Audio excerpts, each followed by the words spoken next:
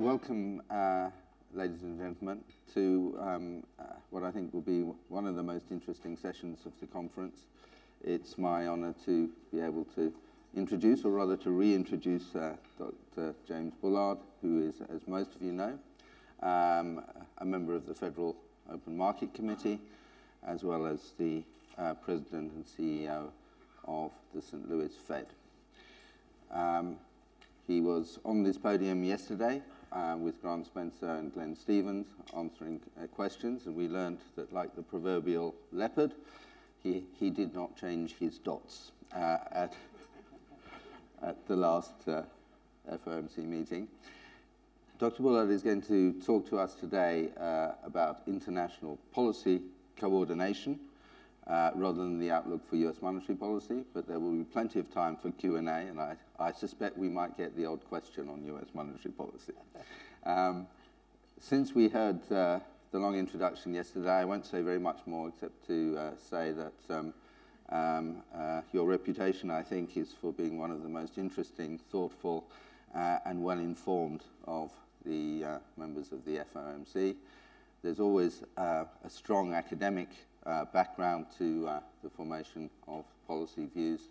And today's talk, I think, will be fascinating in and of itself, and we look forward to it very much. Thank you. Well, I appreciate it. I appreciate the opportunity to be here. So, please. Okay, I will.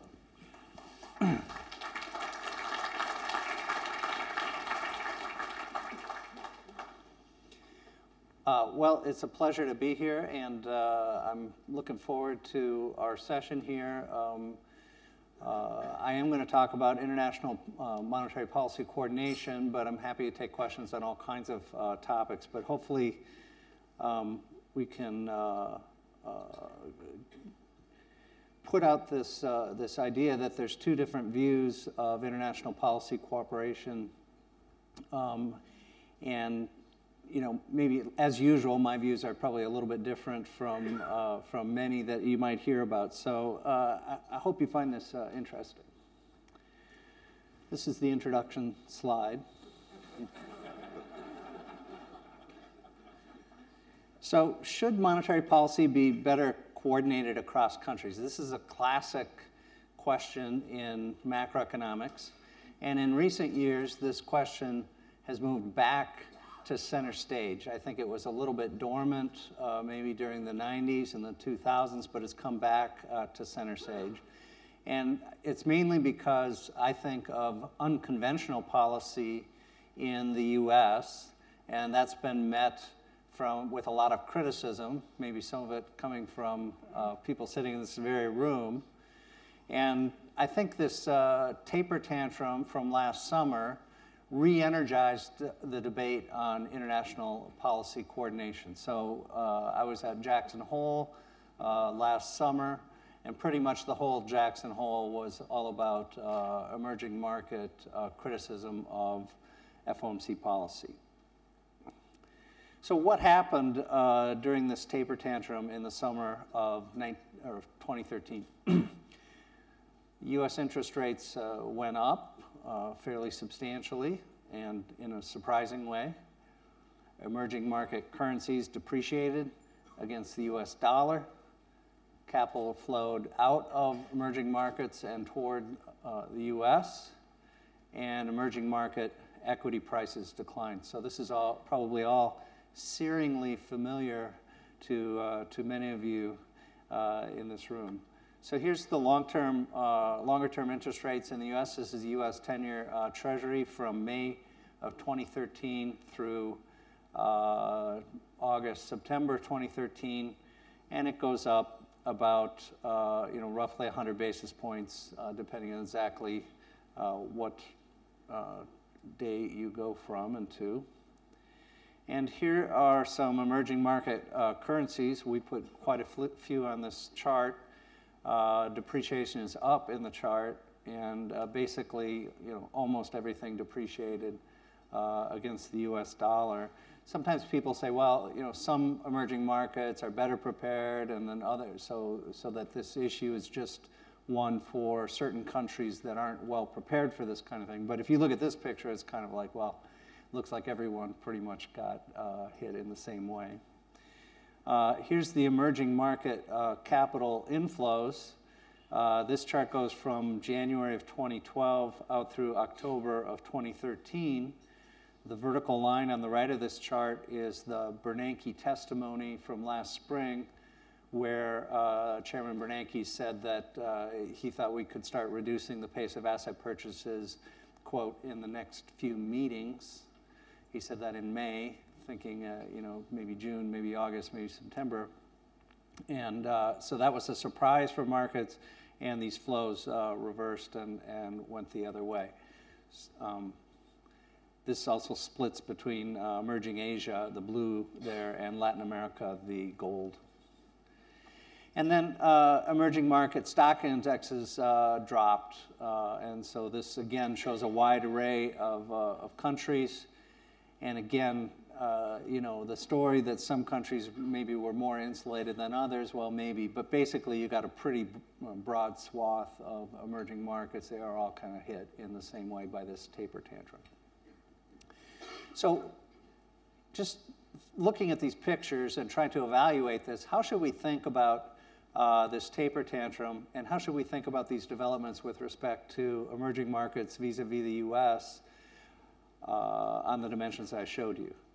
So there is a traditional view, which we're all quite familiar with, but I'm going to talk about anyway, which is that this is merely the global macroeconomic equilibrium in action. And I'm going to spend a ton of time on that. And then I'm going to present a more radical and less widely accepted view that the kinds of pictures I just showed you represent unnecessary volatility in the global economy. And so the whole point of the talk is just to talk about these two possible views and see what you think about them. So I'm first going to describe the traditional view. And in the traditional view, the gains from international policy coordination are small. My description is going to be similar to a speech recently given by John Taylor, Stanford University. He gave this at the Bank for International Settlements in December of 2013. And I'll actually have a slide later that contrasts what I'm saying with what John is saying. And then I'm going to turn to an alternative view. And in the alternative view, worldwide equilibrium may be unnecessarily volatile due to US policy. And the story is that maybe that alternative view better describes the perspective from emerging markets and maybe some of you in this room. So since I'm a US policymaker, I'm going to endorse the first view. But since you're emerging markets guys, you can endorse the second view if you want. So let's first start with this conventional wisdom, and I think we're all pretty familiar with it, but I want to lay it out my way, and then when I get to the alternative view, I'll be able to just make one change to get to the alternative view. So if you want to get to the academic literature that reflects a traditional view, you might read Obstfeld and Rogoff in the QJE, or you might read Clarita, Galli, and Gertler in the Journal of Monetary Economics from early in the 2000s. These are kind of the kinds of papers I have in mind. There's a much broader literature, but these are the kinds of papers that I'm talking about today. And let me just describe what these papers do. We're not going to do anything technical here, but I'll just give you a broad brush description. So the way the world works in this traditional view is there are a whole bunch of economies. They are all new Keynesian economies. This means that everything works fine in this economy except that there are sticky prices. And because there are sticky prices, there's a role for monetary policy. But other than that, everything works fine. Capital is mobile internationally. Exchange rates are perfectly flexible. So I'm ticking off things that aren't true. But this is the way this view works. And then because of the sticky price problem, there's independent and the flexible exchange rates, there's independent monetary policy in each of these countries, a whole bunch of them. Each of them has independent monetary policy. And let's just think of that independent monetary policy as characterized by some kind of Taylor-type policy rule, some kind of adjustment of nominal interest rates in reaction to output gaps and inflation gaps. And then there's a clear description in this literature of what is good policy. Good policy is something where you obey the Taylor principle. And the Taylor principle is very simple. You got to raise nominal interest, or you got to change nominal interest rates more than 1-for-1 in reaction to deviations of inflation from target. So inflation moves a little bit above your target, nominal interest rates have to go up more than 1-for-1. If inflation moves below target, nominal interest rates have to come down more than 1-for-1. If the policymaker follows that kind of a policy, then you get a nice stable situation and you drive the economy back toward steady state equilibrium. So these shocks are occurring in this model at the country level, and then the policymaker is moving nominal interest rates around in reaction to shocks, and this is how the equilibrium works. So this is a foundation of monetary policy that's been developed in the last 20 or 25 years. So what do you get out of this kind of a concept? I mean, there's all kinds of things you could say about these assumptions. You could say, well, okay, maybe capital's not really mobile, maybe exchange rates aren't perfectly flexible, all kinds of things. We're not going to say any of those things. We're going to take this hook, line, and sinker. Okay, so you take this world and you say, well, what do you get out of this world? Well, if the policymakers follow good policy, that is, they obey the Taylor principle, and they focus only on domestic variables, domestic output gaps, and domestic inflation gaps when they're making monetary policy, you get a couple of nice results. You get a nice global equilibrium. This global equilibrium is unique. There's only one of them. And you also get a result that says the payoff to international policy coordination is small. The payoff to international policy coordination is small. So what do we mean by that? What are these small gains to international policy cooperation? Well, what happens in the models is that, you know, I've got some shocks hitting my economy, you've got shocks hitting your economy. If I took into account the level of the effect of foreign activity on the domestic marginal cost of production, maybe I could do a little bit better. And just to be concrete about it, what the literature says is that for me as a US policymaker, what I should be doing is taking account of the deviation of foreign inflation from the foreign inflation target. And I would take account of that when I'm setting my interest rate rule, or writing down my interest rate rule, and I would get a better outcome in the US, for my guys in the US. So there could be some gains to international policy cooperation. And just to be concrete, it would mean every central bank is taking into account the inflation developments in all the other countries when they're setting their own home monetary policy. Well, you could do that, and you would get a little bit better outcome, but you do almost as well just ignoring that and paying attention only to domestic variables. So the gains are small. So that's the nature of these findings from this literature. So many have concluded, maybe including some of you maybe, that if you think this way about how the global economy works, it just doesn't pay to worry about international monetary policy cooperation. The gains that you would get from it would be small. There would be sort of some risk-sharing gains across countries from the fact that, you know, there are different shocks hitting the different countries, but those gains would not be large. And anyway, it would be hard to get all the policymakers around the world to actually play this cooperative equilibrium instead of just paying attention to just domestic variables when they're setting monetary policy. So that's my rendition of the traditional view. What I like about that particular rendition is we only have to change one thing to get to the alternative view. So I'm going to do that in the second part of this talk. Let me just get a drink of water here before I get to the tough part.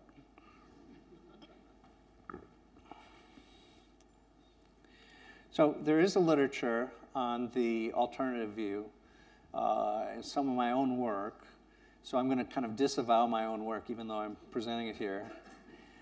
This was written before the crisis, but I think it's maybe become more relevant since the crisis evolved, and more relevant in a period of unconventional monetary policy. So here's the alternative view. You just take all the assumptions I just wrote down about the international economy, all the same. The only difference is that policymakers in at least one country, or maybe a couple of countries, are not following good policy. So that means that at least one of the national policymakers does not adjust the degree of policy accommodation more than 1-for-1 in response to deviations of inflation from target. That is, somebody somewhere around the world is not obeying the Taylor principle.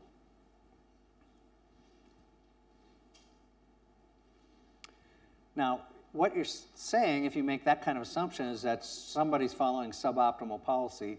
How reasonable is that?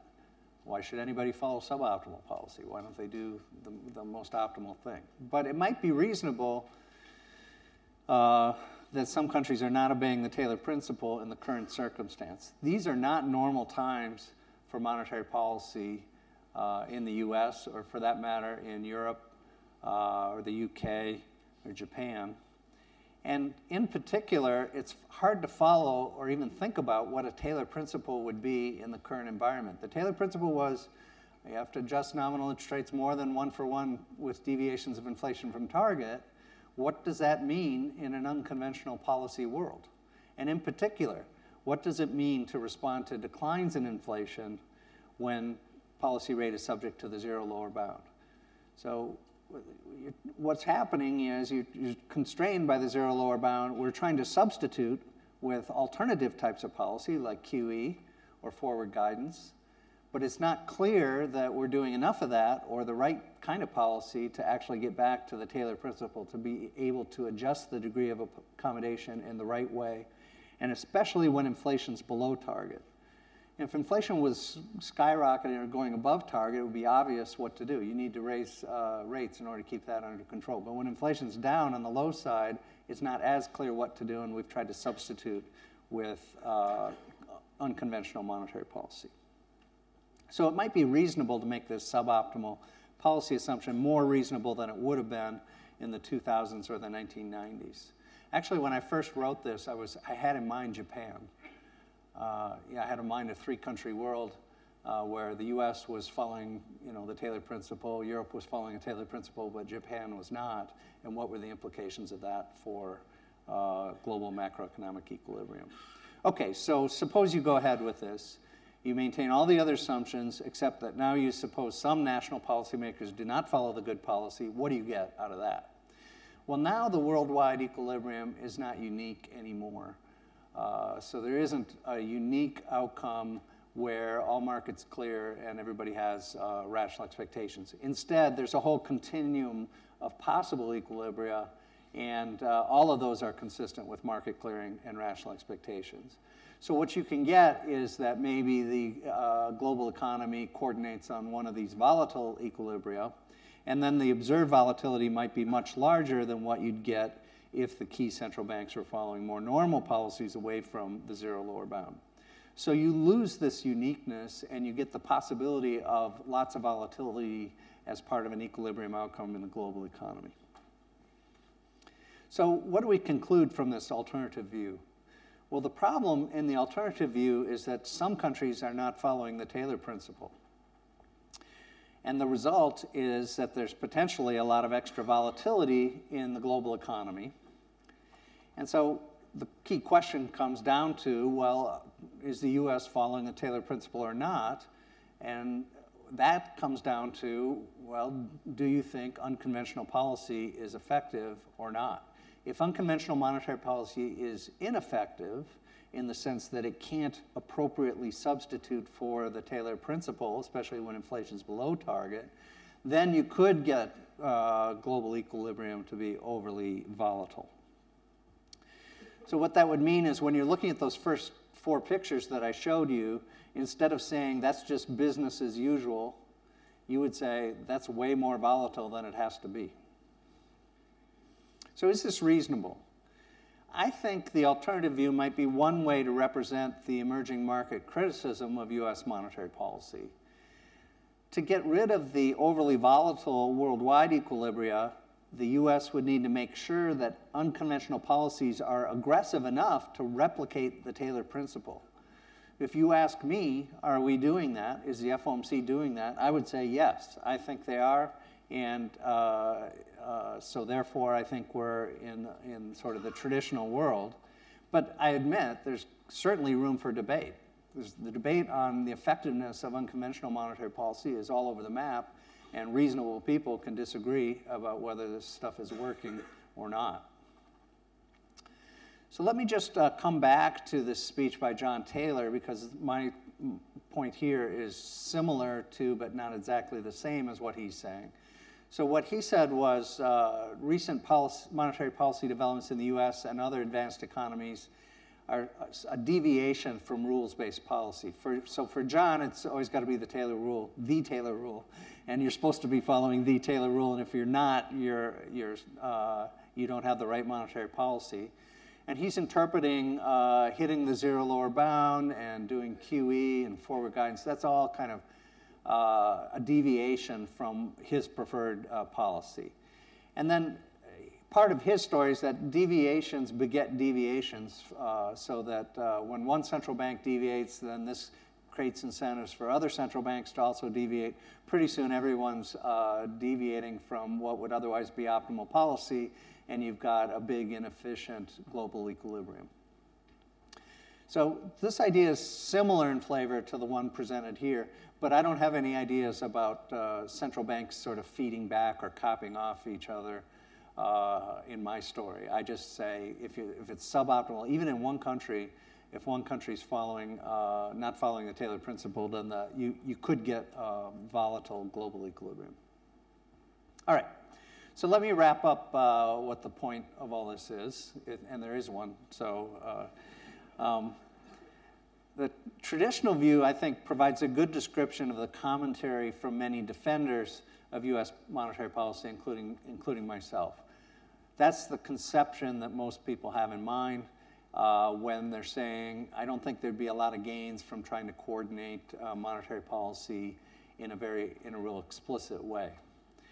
The more radical but less established second view that I described might be one way to talk about what emerging market commentators are saying without changing all the assumptions around about capital mobility and flexible exchange rates. It would just change one thing, and it's that one or more countries are not following Taylor principle. So the difference between these two views is essentially a judgment on whether unconventional US policy is effective or not. And effective in this, the way I'm framing this, has a very clear description. It means, is unconventional policy substituting in a way that, for normal monetary policy in a way that replicates the Taylor principle? If unconventional US monetary policy is quite effective in this sense, then the traditional view is more nearly correct, and the gains from international policy coordination would again be small, and people that want to argue from that perspective would take that point of view.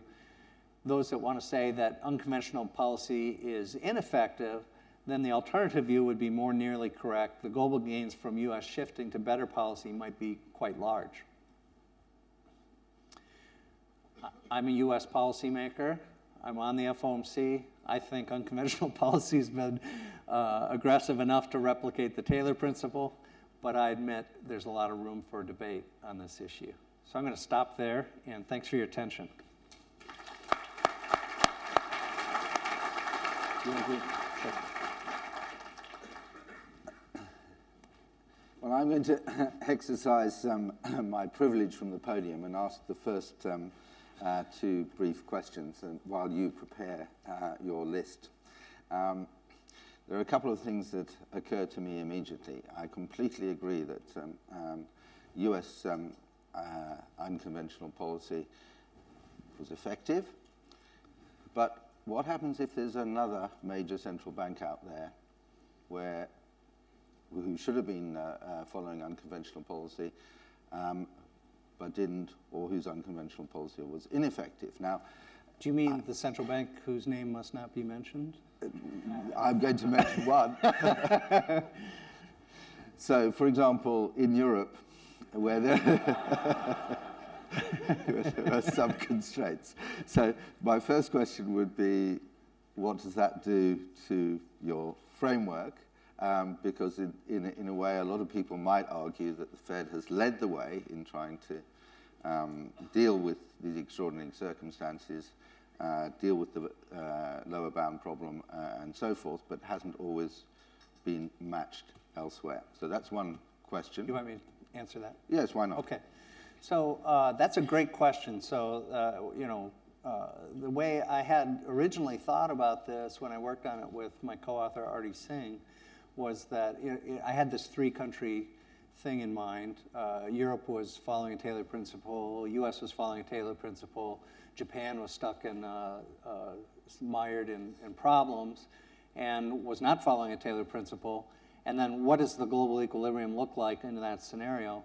And the answer was the global equilibrium inherits the worst properties of the worst central bank. So it's very pessimistic in this regard, in what you're saying. So that's true. And now you've got, since we wrote the paper, now you've got multiple countries at the zero lower bound, and they're doing, reacting to being at the zero bound in differential ways. Some are very aggressive in following various types of unconventional policy, and some are not. As far as the model goes, and there are limits to how much interpretation you can put on a model, but it would basically say that whoever's doing the least amount, the bad properties induced by that guy are being inherited by everybody, and then we're all exposed to extra volatility because the one guy isn't doing enough.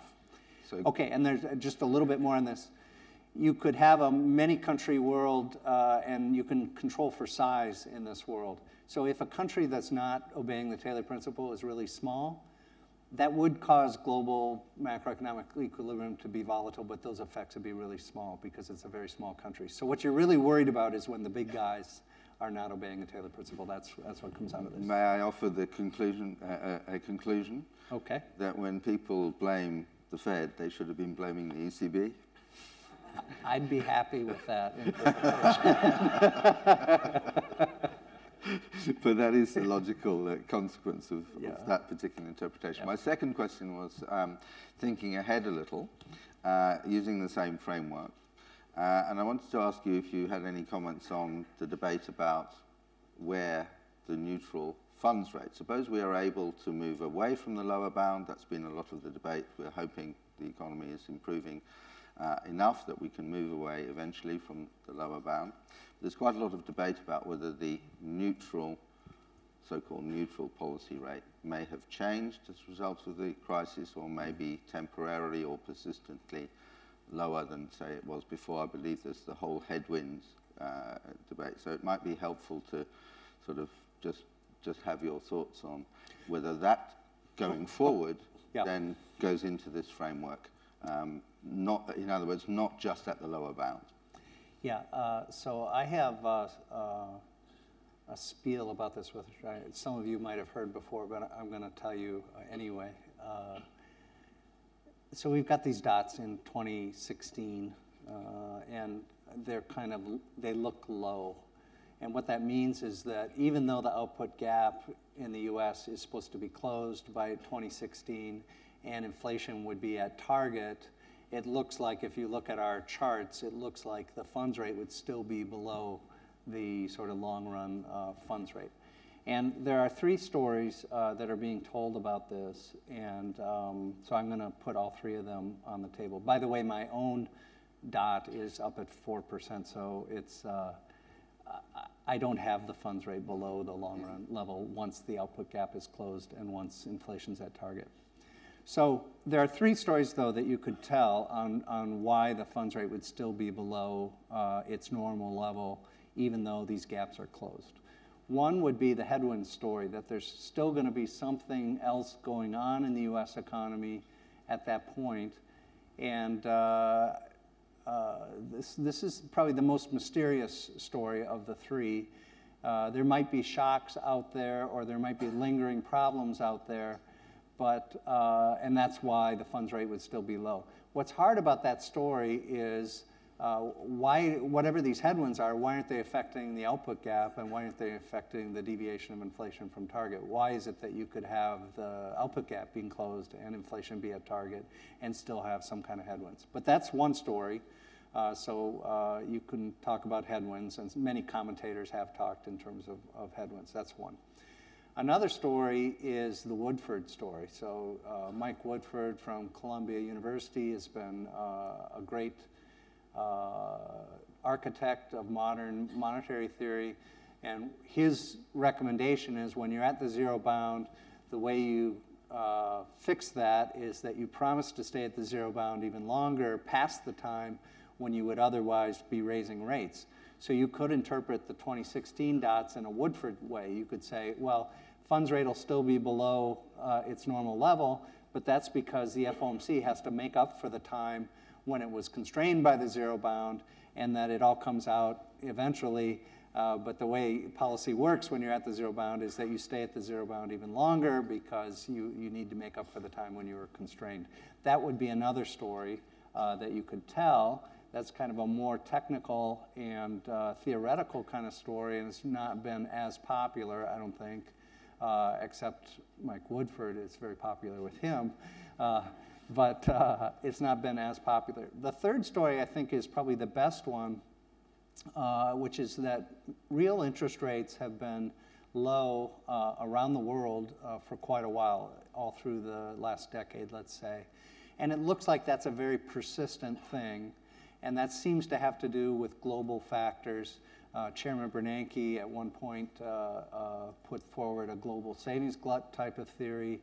But even if you don't like that theory, for whatever reason, real interest rates have just been quite low in the last 10 years. That looks like a very persistent thing going forward. So what's going to happen in 2016 and those years out in that time frame, probably real interest rates will still be pretty low. So when you're trying to get to a neutral federal funds rate, you should add 2% inflation to a lower number for the real interest rate, 1% or something like that, and you would get a lower neutral federal funds rate. So I think that's probably the most credible of the three stories. And I think some people that tell a headwind story might have a real interest rate story in mind when they're talking about it. So that's probably more than you want to hear about this, but I do think that's an important issue and one that needs to be debated going forward. Just before we leave that issue, what's the difference, if you like, between the Woodford story and the idea that perhaps the Federal Reserve should be targeting an inflation, a level of the CPI, and therefore if they fall below that level, they should allow? Is there a difference, or does that bring it? No, it's very similar because if you look at those models and how they work, they're really all about price level targeting. Mm-hmm. And so it is the idea that you want to return the price level to some price level path. One comment I would have on that is it depends when you start the price level path. So I like to think of 1995 as the time frame when the U.S. finally got inflation back down to 2% and started adopting implicitly adopting a 2% inflation target. So if you draw the price level from 1995 till today, based on a 2% inflation target, we're basically right on that price level. So I interpret that to say that U.S. monetary policy has more or less followed the advice that comes from the new Keynesian literature on what optimal policy would be since 1995.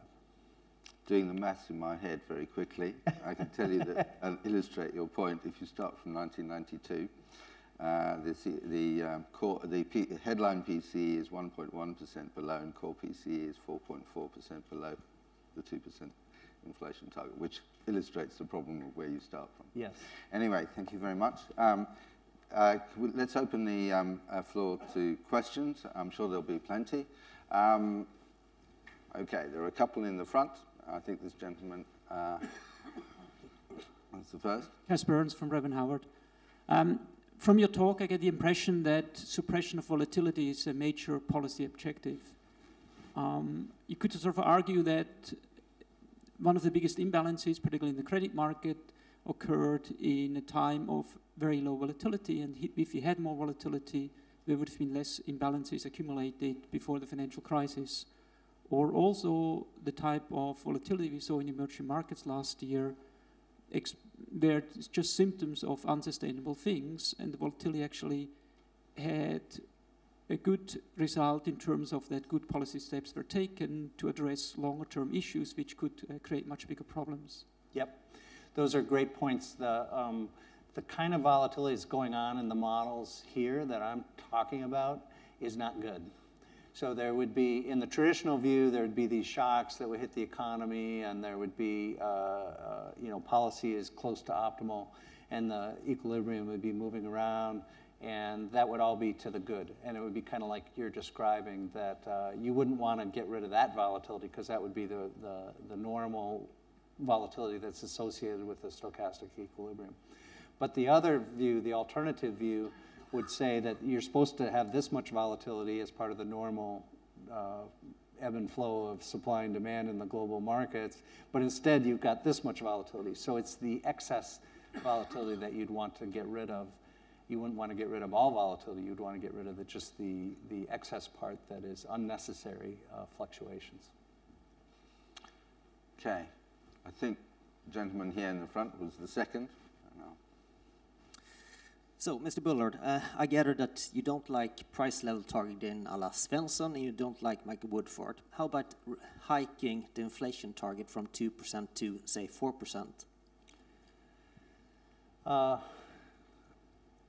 don't think it's a good idea. I don't really, it's been suggested quite a bit to that you'd get better outcomes by having a higher inflation target. I don't really see what they are. Most of the models say, just name an inflation target and then proceed from there. So, no, I don't think it's good. There's a question at the back here. Dr. Bullard, my name's Gregory Marks. I'm quite confident I'm the youngest person here, so I find it appropriate to pose this question. Student loan debt, will you be advocating Chair Yellen uses more forceful language in front of Congress, as well as stronger language in the FOMC statement? Because from where I sit as a student, I see massive amounts of complacency among my classmates. I see undeclared majors with $100,000 in debt, and they're not aware of the cost that they will incur over their lifetime. And I guess on that note, CPI, if that is a massive expenditure for this generation, repaying their student loan debt, why isn't the cost structure of universities that have continued to rise, why isn't that included in CPI?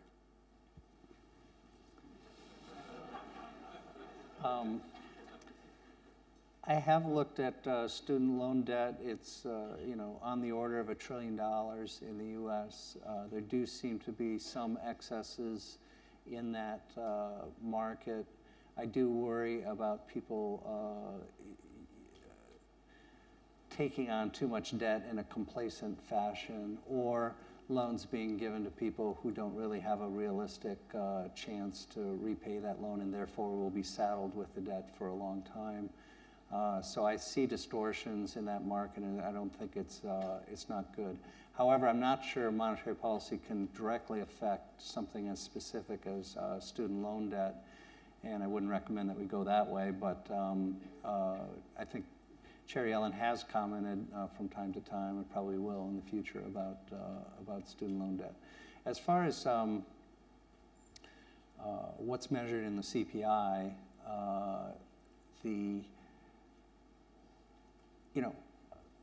these price indexes building a price index is actually a very hard thing.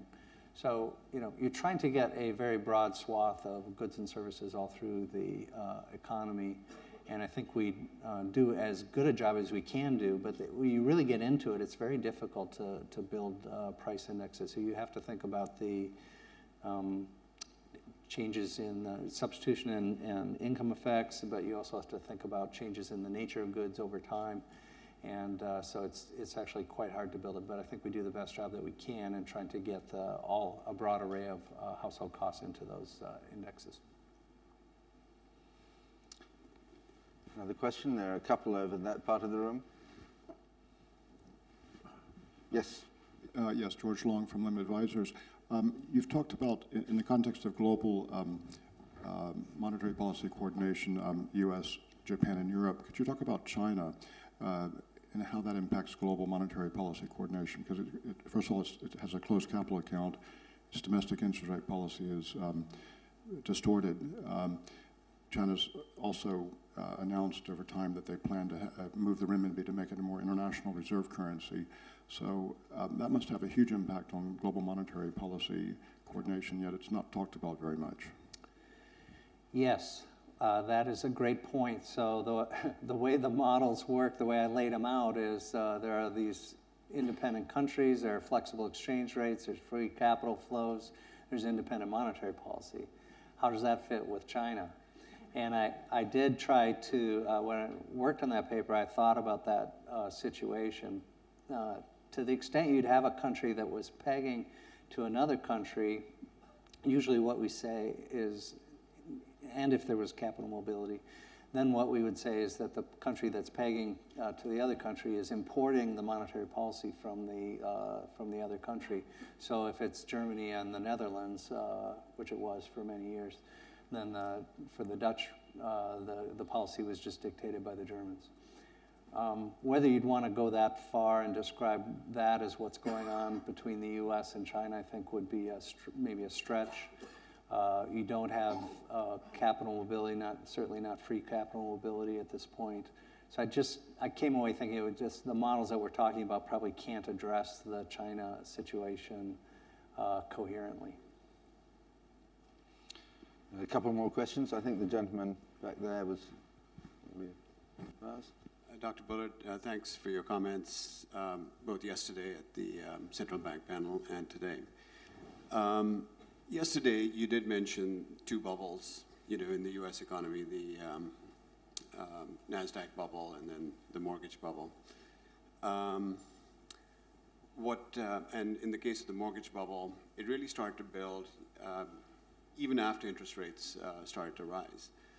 Could you give us some sense as to sort of what antenna the Fed may have to spot, bubbles as they're forming, and what tools you may have at your disposal to actually address a bubble, before it bursts the way the last one did? Great. I appreciate your mentioning the 2004-2006 period, because I think where we are right now with monetary policy is, we're pulling back on QE. Maybe at some point we'll start raising interest rates. So we're kind of not too different from the 2003-2004 period of the last cycle. And what's interesting and a key risk, I think, going forward is that it's sort of related to what happened during that period. The bubble was forming, and yet policy accommodation was being removed all during that period. So if you wanted to use monetary policy to do more during that period, you would have had to be faster than the FOMC was at that time. And that's been a widespread criticism of that tightening cycle. So I think that's a key risk now going forward. I don't see a major bubble right now, but maybe one would form as we're trying to remove accommodation in the years ahead, because that's exactly what happened in 2004, 2006. So I probably not being as articulate as I'd like to be on that, but I do think that's a key risk going forward. As far as tools to assess bubble-like behavior, I think we're much, much better than we were during that era, because we have a new unit at the board that this is all they do at the Board of Governors. They gather a lot of intelligence about different aspects of financial markets. They try to make assessments about whether there's price misalignment relative to some notion of fundamentals. So I think our radar screen is much better than it was, and I think that's going to give us much better intelligence this time around about developments that might be occurring.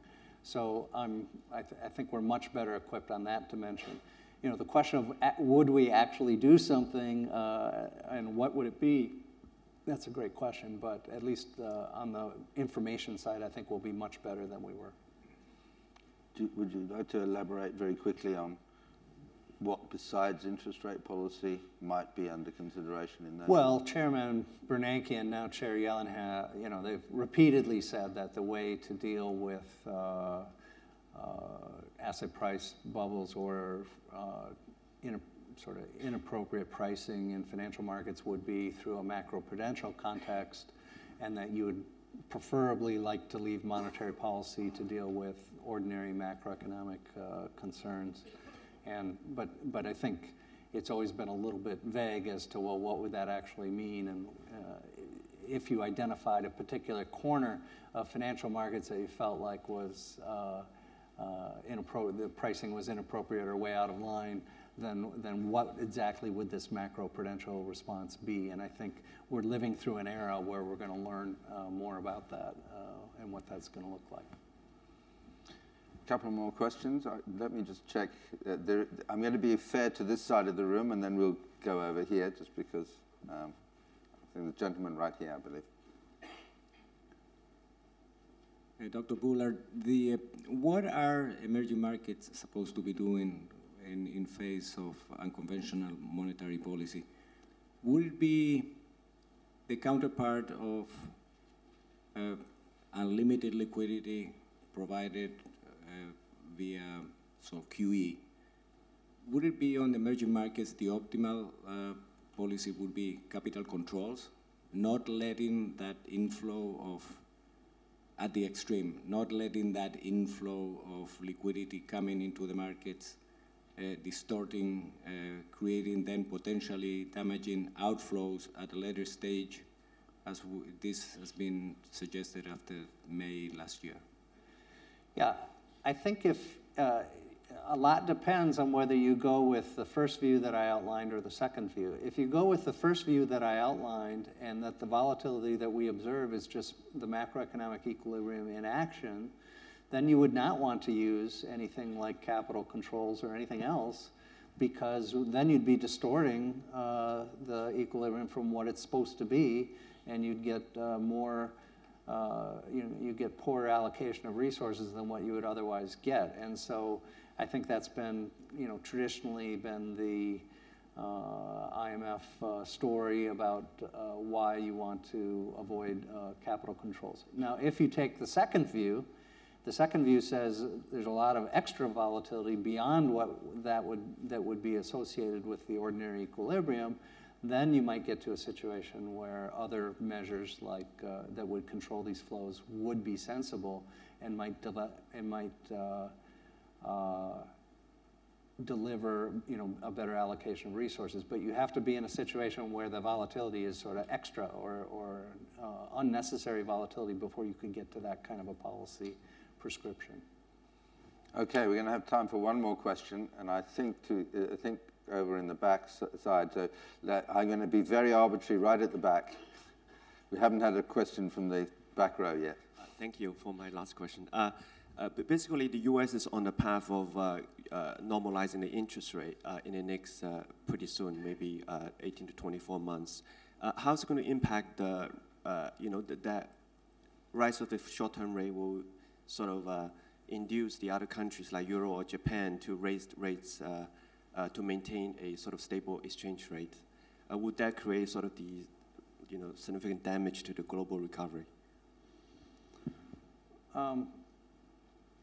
Well, I mean, you think of the policies as being independent across countries and responding mostly to domestic concerns, then I wouldn't say that there necessarily has to be any relation between the times when various countries would decide to try to normalize their monetary policy. Obviously, Europe, for instance, went in a very different direction from the US over the last 5 years.